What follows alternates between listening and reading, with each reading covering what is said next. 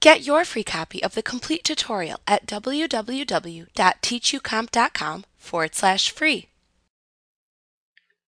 Well, you can always edit an item's price within the item list by simply opening the Edit Item window for the selected item and then changing the price directly within this window. You can also change the price of multiple items within the item list simultaneously. If you would like to do that, just select Customers from the menu bar and then choose the Change Item Prices command. That will open the Change Item Prices window. Here you use the Item Type dropdown to filter the list to show only items that you have created in the item list that match the item type you select: service, inventory part, non-inventory part, or other charge. You can then click into the leftmost column next to any items for which you want to change the price to mark them with a check. You can also check the Mark All checkbox to assist you in making your selections if needed.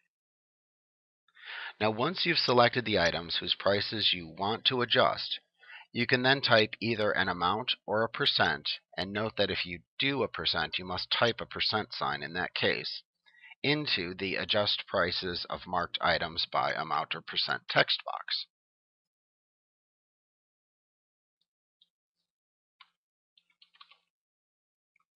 You then use the Adjacent dropdown to select whether you're marking it up based on the unit cost or the current price. Below that, you can use the Round Up to Nearest dropdown to select how to round the amounts that are calculated. You can select a choice from the listing shown, or you can enter your own rounding specifications. To actually adjust the pricing, then click the Adjust button to the right of the window, and you'll see the new prices appear within the New Price column.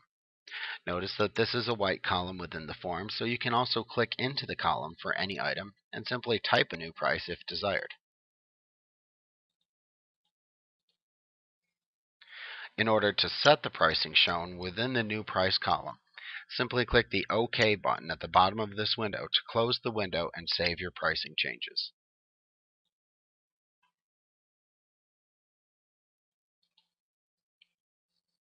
Like what you see? Pick up your free copy of the complete tutorial at www.teachucomp.com/free.